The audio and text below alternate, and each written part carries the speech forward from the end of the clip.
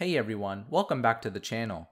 In today's video, I'm going to talk about the difference between hydrophilic and hydrophobic molecules. Let's get started by breaking down the words. In both terms, hydro, as shown here, means H2O or water. Philic means loving. So, hydrophilic means water-loving.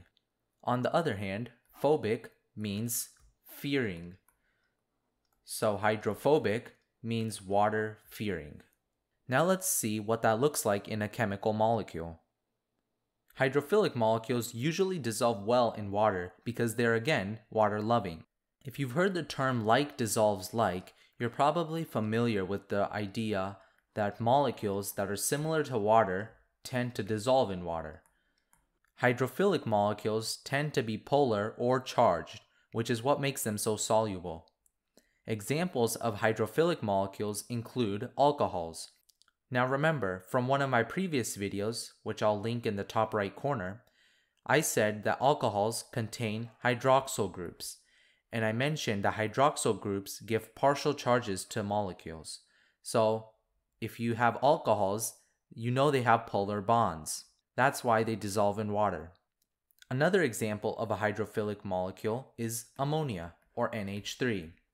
This molecule is polar because it has polar nitrogen-hydrogen bonds between these two atoms. Now let's move on to hydrophobic molecules.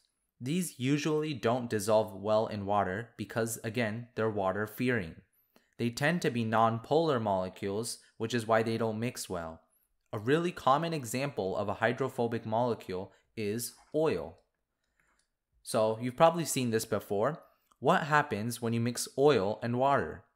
Well, the oil floats on top of the water because it can't dissolve in the water, and it tries to basically separate itself from the H2O. Another example is methane, or CH4.